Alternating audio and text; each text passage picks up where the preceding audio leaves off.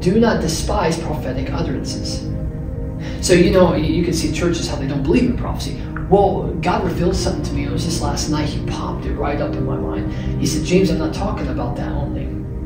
I began to see a vision. He said, let's see if someone speaks a prophecy, prophetic word, and it lines up with the word of God, right? And it's for the edification. When people don't listen to it, it's God speaking, not the man.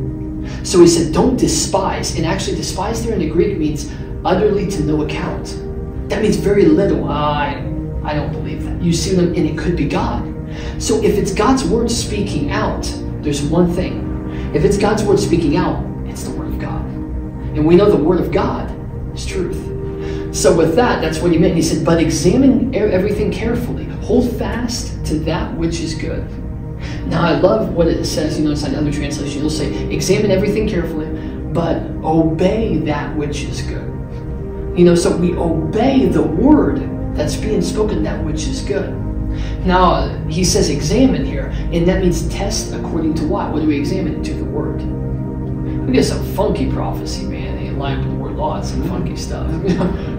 But let's say if there's a prophetic warning or a prophetic encouragement or comfort or edification in any way, you can know that God had done this in his word. Actually, a lot of it, they consider that edification in the Old Testament. Man, he was strict. You were going to die if this. It's like crazy stuff, But inside that, we know that God still works the same way, but he works with more grace. That's the only thing that's different, So with that, we find out that we hold fast.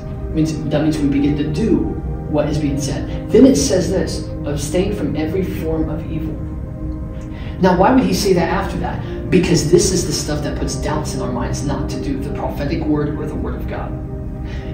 Every form of evil. What's he saying? Any type of thing that is evil. It's troublesome. It disturbs the spirit. All these things create doubt in our heart. And now when we hear the word of God, we're like, I'm not understanding that. I'm not going to do that. You see what I'm saying? It's because it has creeped inside.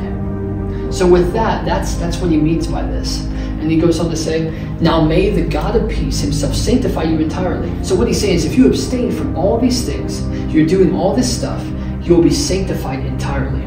And may your spirit and soul and body be preserved complete, without blame at the coming of our Lord Jesus Christ. Faithful is he who calls you, and he also will bring it to pass. So what he's saying is if we focus on these things, we keep doing these things, we don't give up on God, he says he will what? Bring it to pass.